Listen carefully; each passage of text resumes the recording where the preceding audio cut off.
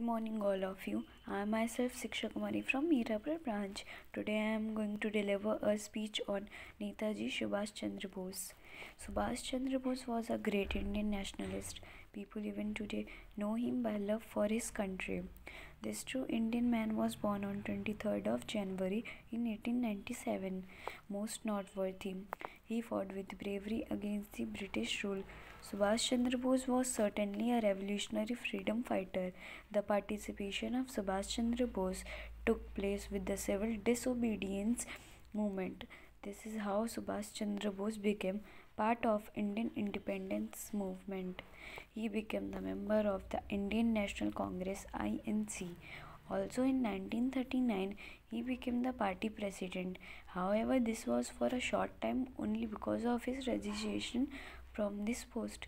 The British put Subhash Chandra Bose under house arrest. This was because of his opposition to British rule. However, due to cleverness, he curtly left the country in 1941. He then went to Europe to seek help against the British. Most noteworthy, he sought the help of Russian and German against the British.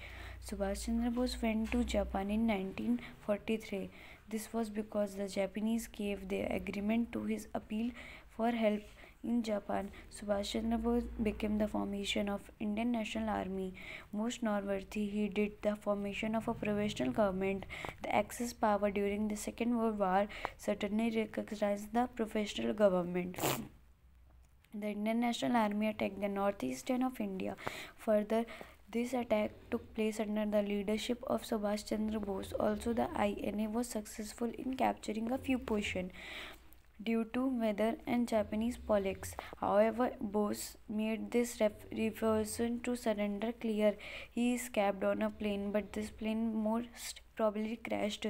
Due to this, Subhash Chandra Bose died on 18 August 1945.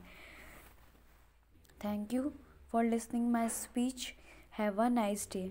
Jai Hind.